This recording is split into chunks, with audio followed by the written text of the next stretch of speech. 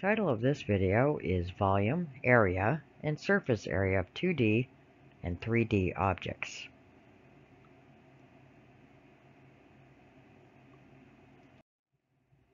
Let's go over a couple of definitions. Surface area is the total area of each face of a three-dimensional object. The surface area of a cube would be found by finding the area, which is A equals the side squared, of one of the 6 faces of the cube, and then multiplying it by 6. For a two-dimensional object like a square, it's just the area of that square. Area and surface area are in square units. So if one of your sides was in centimeters, then your area and or surface area would be in centimeters squared.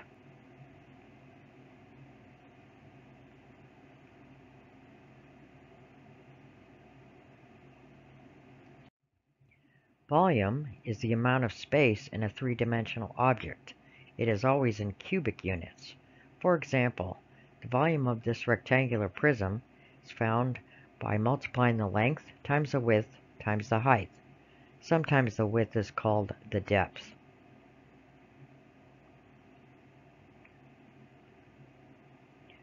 Cubic units means that if this length were in centimeters, and the width were in centimeters, and the height were in centimeters, that my final answer, my volume, would be in centimeters cubed.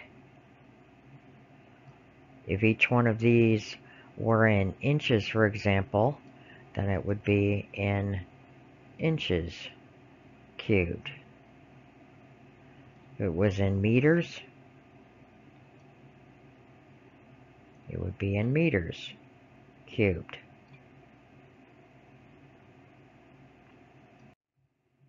Let's look at some examples. So find the volume of this rectangular prism. Knowing that the formula for volume of a rectangular prism is length times width times height, we're going to multiply 6 times 2 times 3. We get 12 times 3, which is 36 centimeters cubed. That would be the volume of this particular rectangular prism.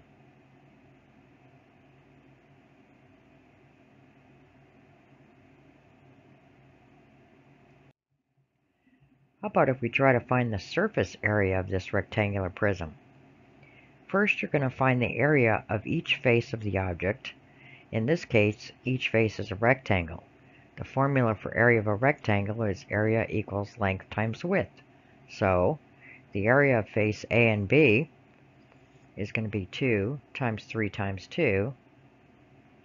The area of the face C and E, the bottom and the top, is going to be 2 times 6 times 2. And the area of the other two rectangular faces, D and F, is going to be 2 times 6 times 3.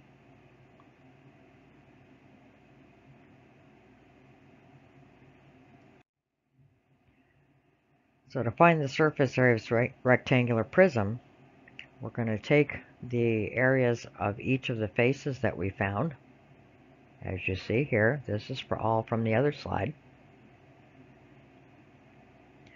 And once we do the calculations for each area of each of the faces, then we're just going to add all those areas together, and we get 72. And remember that surface area is in square units, so it becomes centimeters squared.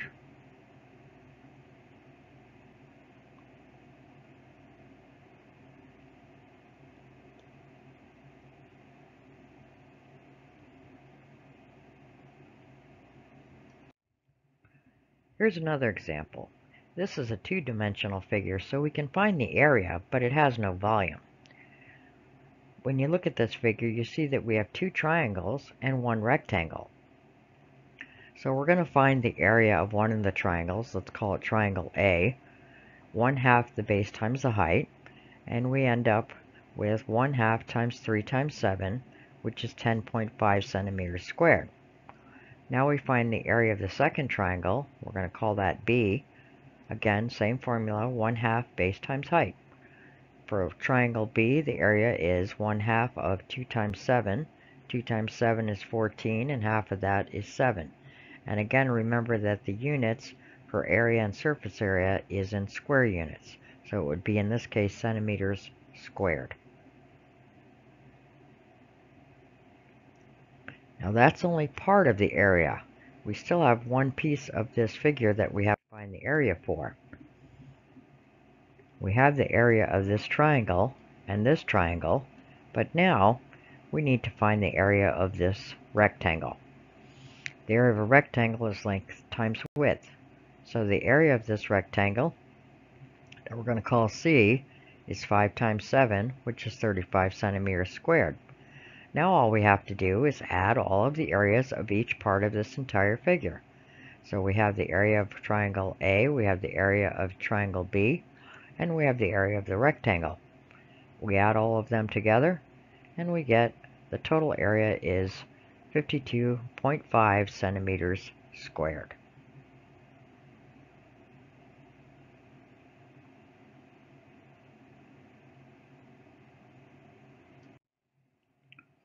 Here are some formulas that you might want to be familiar with. The area of a trapezoid is 1/2 a plus b times h, and the volume of a trapezoidal prism is the area of the trapezoid in the front times the length. That length could also be considered the depth because it goes back. How deep does it go? So we find the area of this trapezoid right here, and then we're going to multiply that times the depth or the length, and that's going to give us the volume.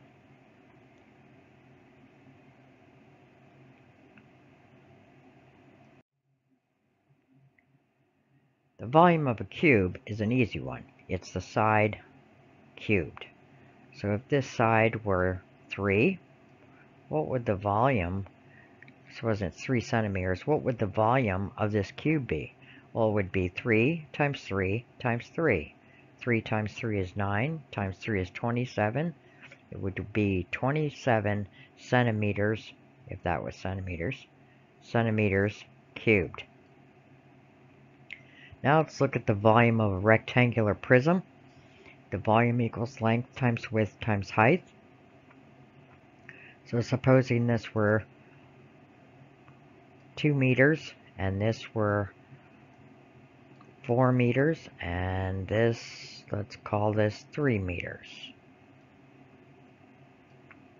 2 times 4 is 8, times 3 is 24, and if it was all in centimeters, it would be 24 centimeters, you got it, cubed, because volume is always in cubic units.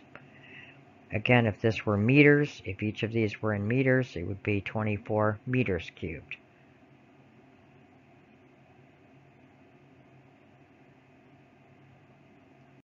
The volume of a right rectangular pyramid, the formula is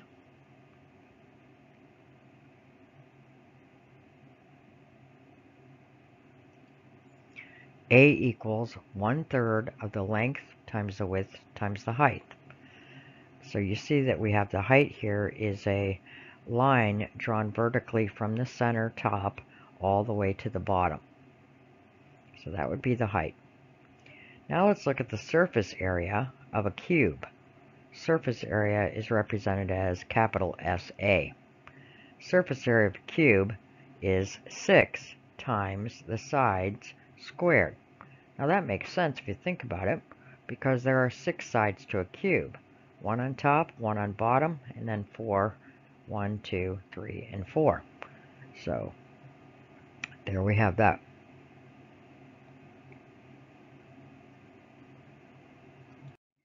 Okay, so now we're looking at the surface area of this right rectangular pyramid.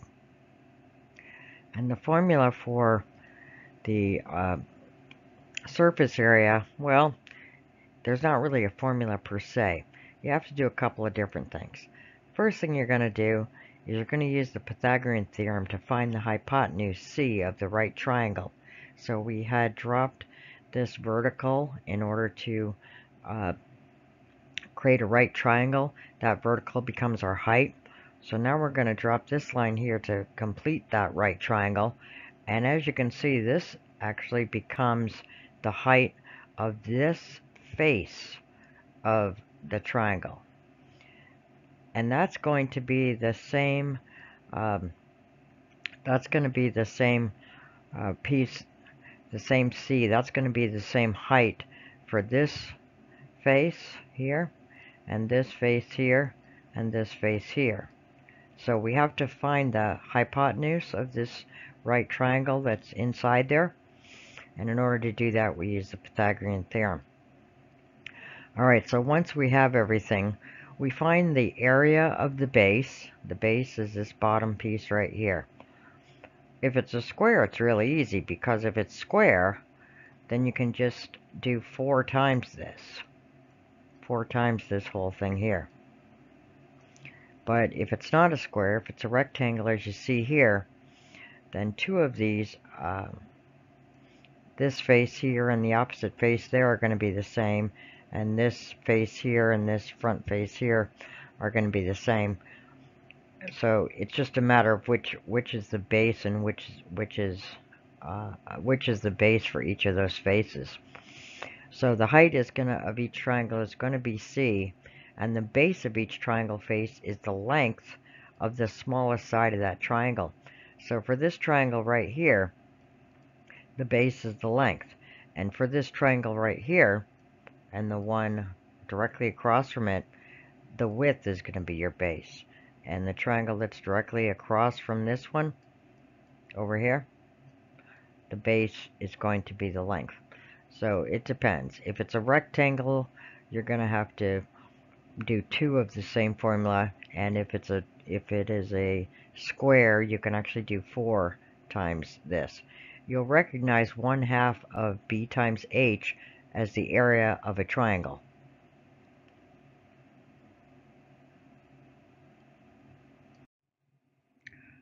Alright, that ends this very brief video on surface area, and volume of 2D and 3D figures.